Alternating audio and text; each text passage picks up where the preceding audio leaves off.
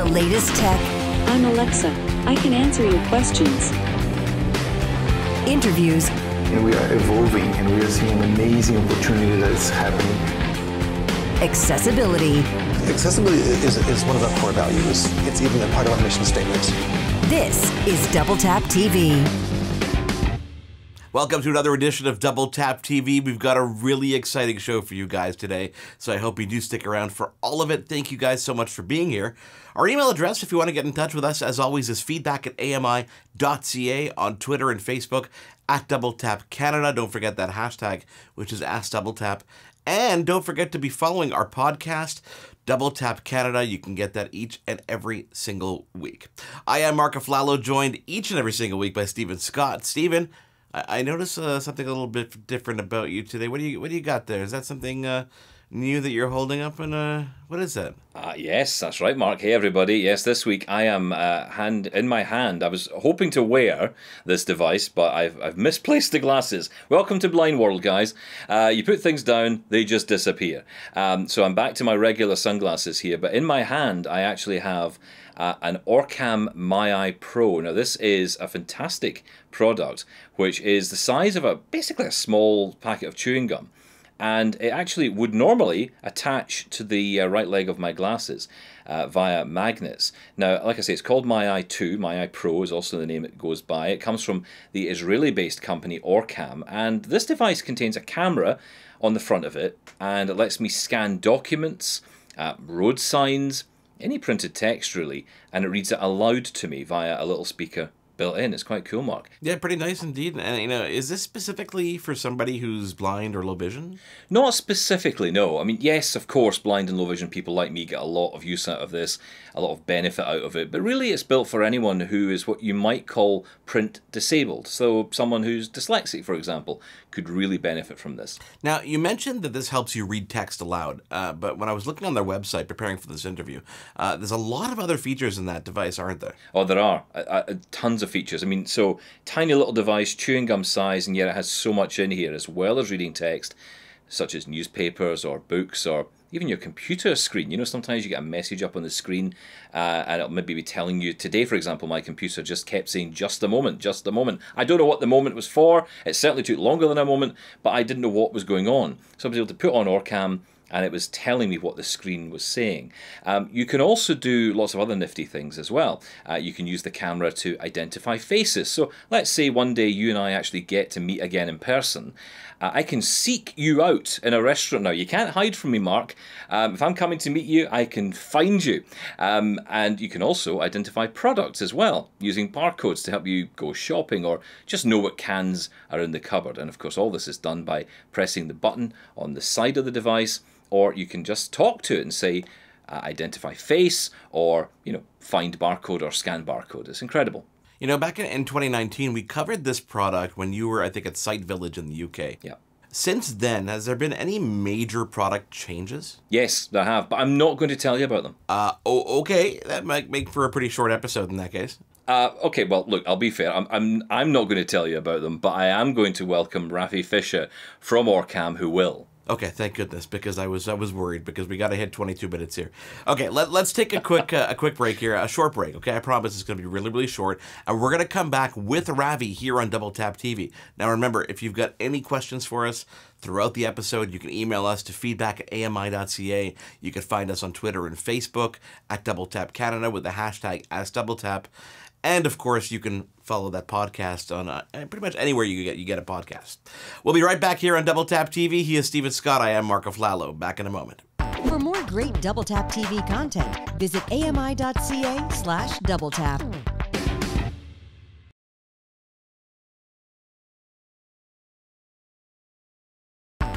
This is Double Tap TV.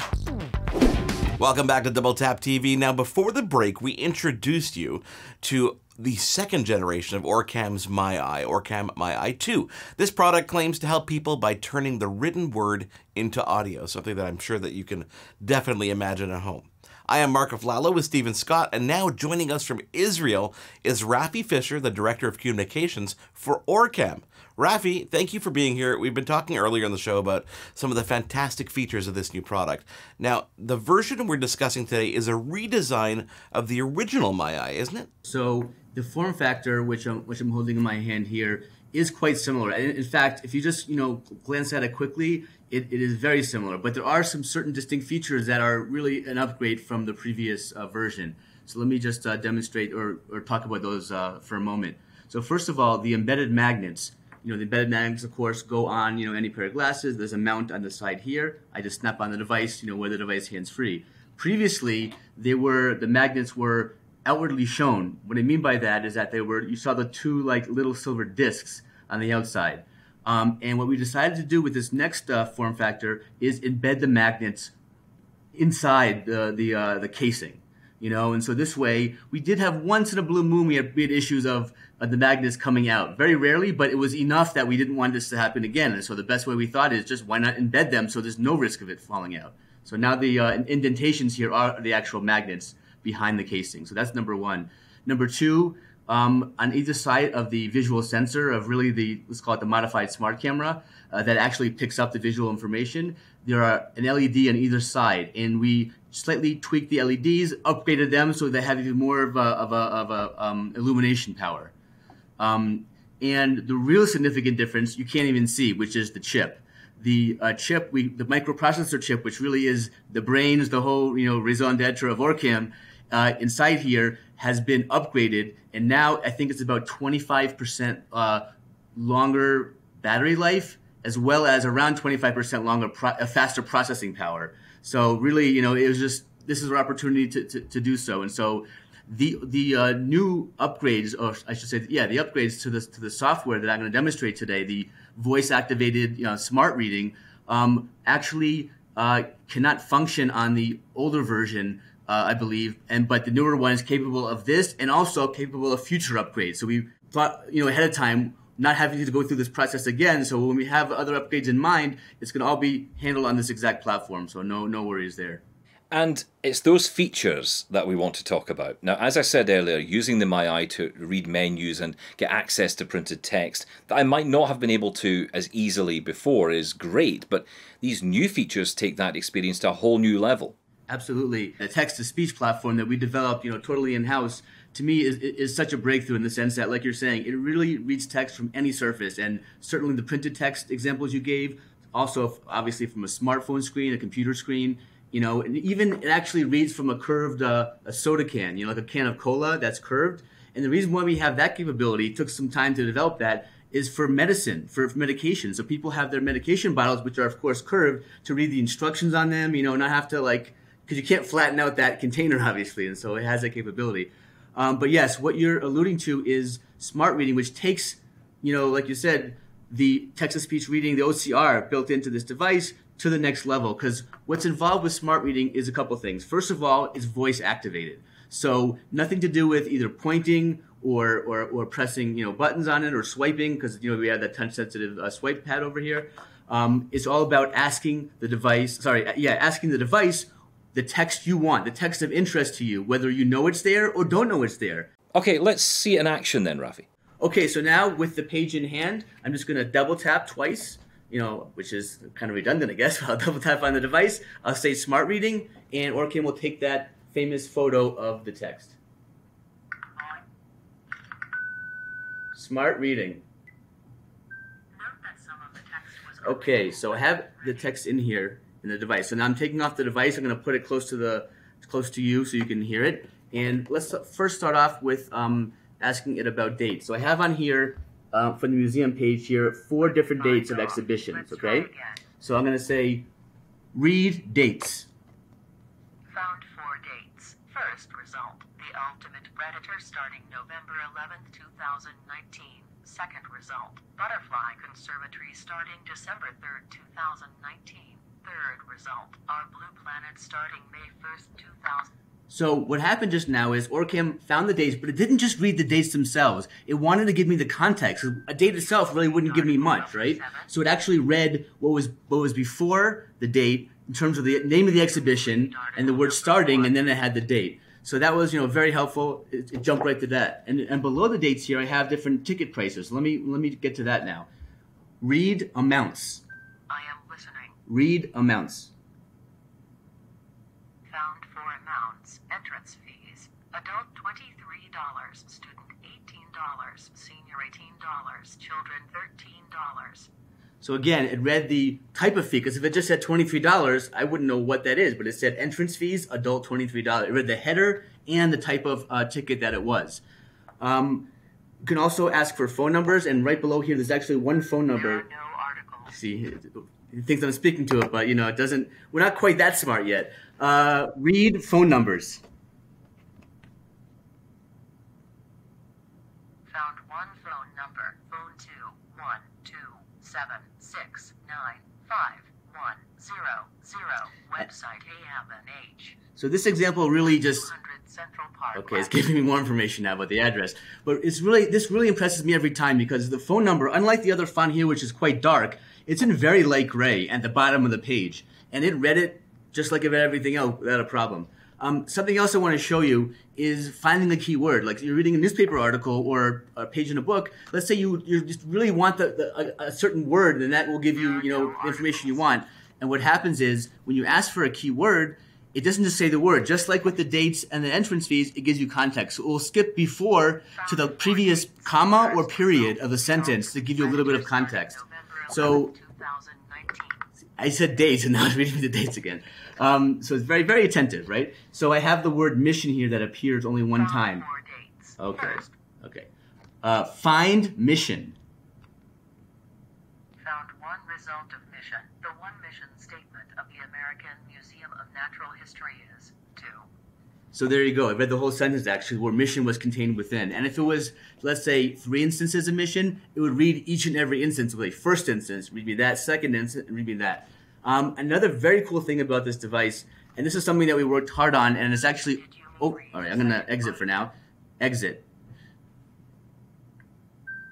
Okay, and this is actually only available in the English version. We're trying to get it to the other languages, because this is available, the smart reading feature is available in let's say, the major languages, French, Spanish, German, and Japanese also. But there's one little sub-feature of smart reading that's only available in English at the moment, which is read the headlines. And this is such a cool feature because read the headlines involves having a newspaper, like a full page of a newspaper. Like if it's a full size, it usually has 2, 3, 4. It can have 6 articles on it, And you can ask Orcam, read the headlines, and it will read just the headlines of each article on that page. And then if one catches your fancy, you want to read that article, you can say read third article, and it will read you the entire third article. And just get to the text that you want, and without having to go through the whole page to get to what you're finally looking for, or what's not of interest or what's of interest to you. Wow, there really is a lot of new and exciting features. Now, Rafi, stay with us. We're going to take a quick break here on Double Tap TV and come back. We're in conversation with Rafi Fischer, the Director of Communications at Orcam. He's going to stick around and come back and tell us more about the features of the new Orcam MyEye 2. Stephen, Scott, and Marc Aflalo with you each and every single week here on Double Tap TV. Again, don't forget to get involved. Our email address is feedback@ami.ca. On Twitter and Facebook, it's @DoubleTapCanada with that hashtag, which is #DoubleTap. And of course, don't forget to subscribe, like, and review the podcast edition of Double Tap Canada. Stick around. Back more in a second. For more great Double Tap TV content, visit ami.ca/doubletap.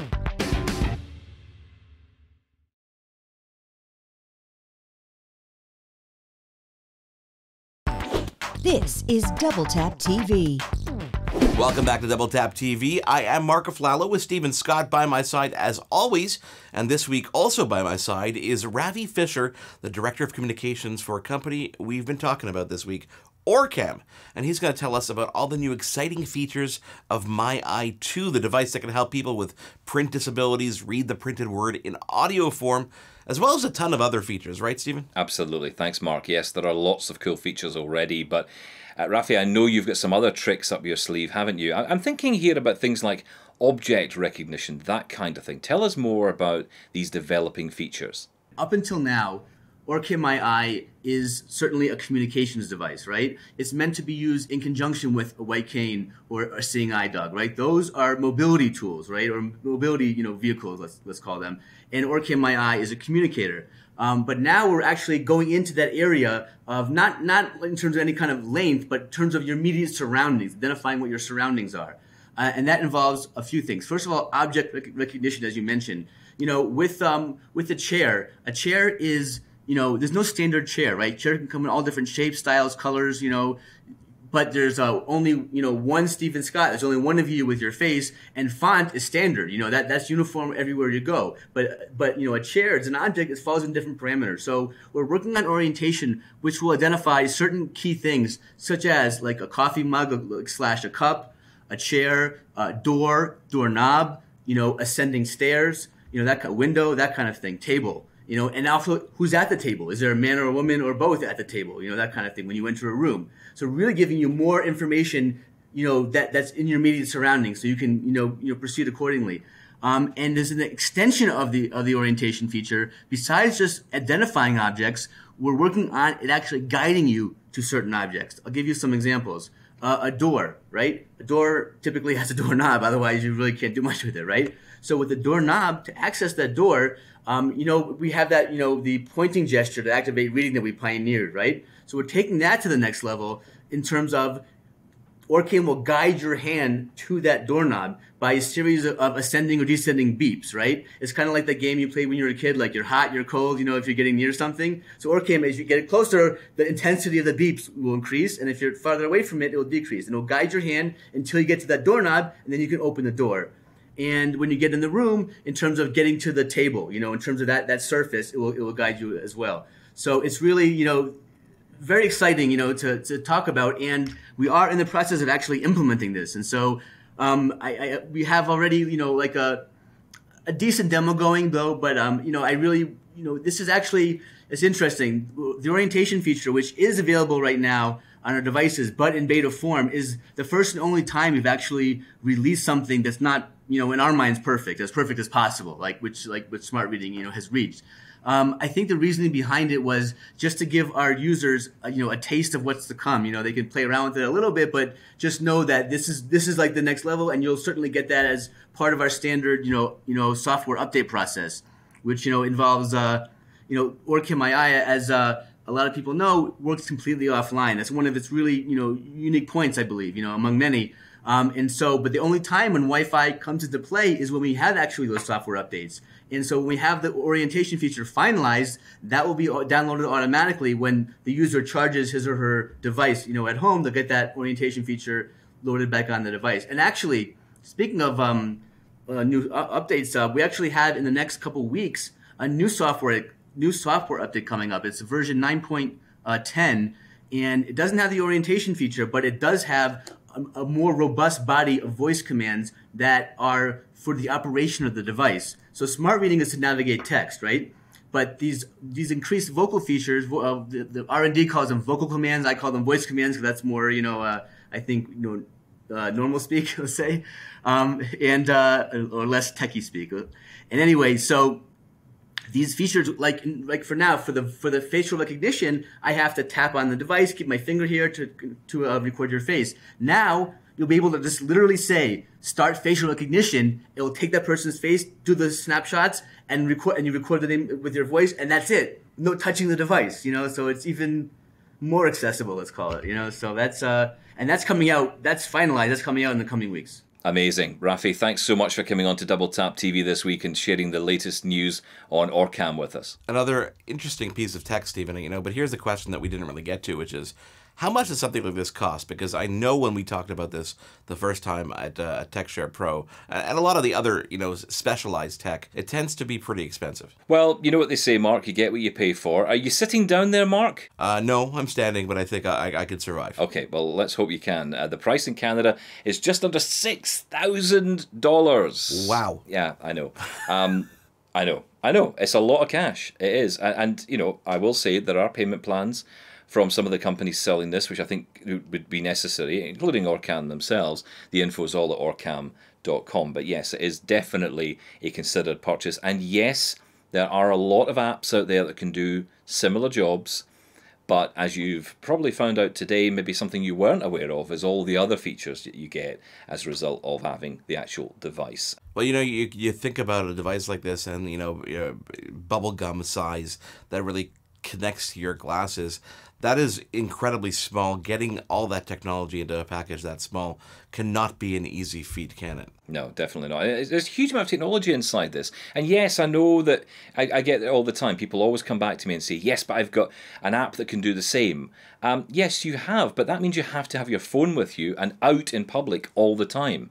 And this way you can have this device with you. You can use it when you need to without having to bring out. I mean, think about a crowded train station and you want to read the board and know when the next train coming in is. You don't necessarily want to pull your phone out and be angling it up at the board. Someone comes along on a bike and just whips the phone out your hand. That's the danger of this. So, and as blind people, we have to be very conscious of that.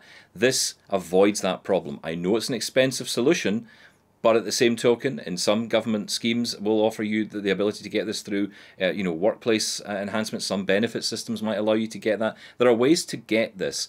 And, I think it's something that if you're looking, at least what we're trying to do here is show you what options are out there. And talk about it in a very sensible way, rather than just say, well, there's an app that can do that as well. It's a bit disingenuous and a bit unfair to the product, I think. So what do you guys at home think? Is this something that you'd buy and something that you'd use on a daily basis? I'm curious to know, and do let us know. Keep the comments coming. The email address is feedback@ami.ca. You could find us on Facebook and Twitter at Double Tap Canada with that hashtag, which is AskDoubleTap. And of course, follow the podcast each and every single week, and Double Tap Canada, which is on Thursdays at 8 p.m. Eastern on AMI Audio. On behalf of Stephen Scott, I am Marc Aflalo. Thank you guys for joining us this week. We'll catch you up next week on another edition of Double Tap TV. Thanks for being here. Hosted by Marc Aflalo and Stephen Scott. Executive producer Marc Aflalo. Editing Jordan Steves and Marc Aflalo. Motion graphics Will Attar. Voiceover Anna Vicino. Production assistants Wendy Kaufman and Zachary Aflalo. Social media Wendy Kaufman. Integrated Described Video Specialist Ron Rickford. Coordinating Producer Jennifer Johnson. Director Production Kara Nye. Director Programming Brian Perdue. VP Content Development and Programming John Melville. President and CEO David Arrington. Copyright 2021 Accessible Media Inc.